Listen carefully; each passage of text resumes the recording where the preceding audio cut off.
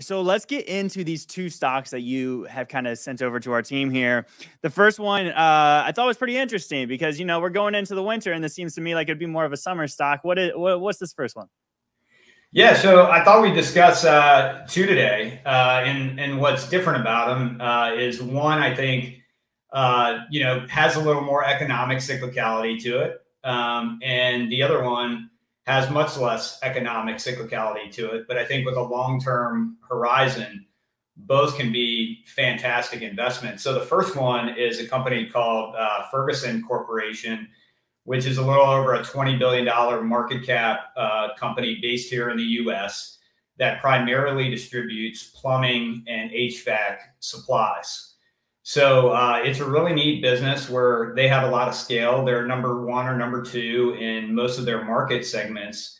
And like other value-added distributors that I've studied over time, Daniel, they sit right in the middle of a really fragmented supplier base. So they have tens of thousands of suppliers that they buy from. And then they have over 1 million customers. So super fragmented on both sides. And Ferguson can use their knowledge and expertise to really help their customers. And they can use their physical presence and boots on the ground to really help their suppliers and increase their sales effort. So this is a company that's been really well run for a long period of time.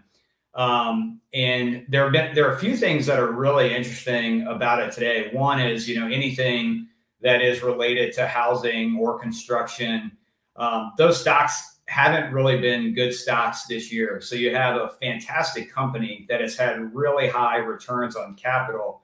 And today it's trading at around 11 or 12 times earnings. Secondly, if you look back at the company's historical financials, it has been part of this UK listed company called Wolseley. And over the last 10 years or so, management started selling off a lot of their lower quality businesses that were based in other countries in Europe and have now focused on their crown jewel US business. And earlier this year, they actually moved the primary listing over to the United States. So they're now based on the New York Stock Exchange. And so you potentially have this interesting dynamic where the company may have been sold by some index funds in Europe, but it's too new of a company in the US to be held by the larger indexes like the S&P 500. So I think that is, one possibility over the next 12 months or so, that this business could get added to one of these larger indexes. And that could be a catalyst for the stock.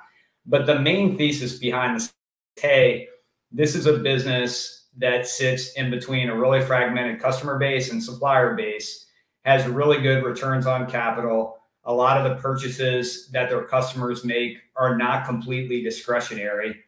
And it's just a really good business over time that probably grows a little faster than GDP, takes some share from the broader industry, which still has a lot of mom and pops, can increase their margins a little bit each year, and then through smart capital allocation, probably grows their earnings in a normal year, low to mid-teens. So if we look out a few years, Daniel, I think you could see, a business with significantly higher earnings and some multiple expansion as well. And this could be a really good stock over time. So, all right, we got Ferguson stock, and I like this next one that you also brought to us because they're based out of Toronto, I believe. Correct me if I'm wrong on that. And actually, Seeking Alpha just started covering Canadian stocks this year. So it's kind of cool to be able to talk about this one. Would you mind walking us through what it is and what's your thesis?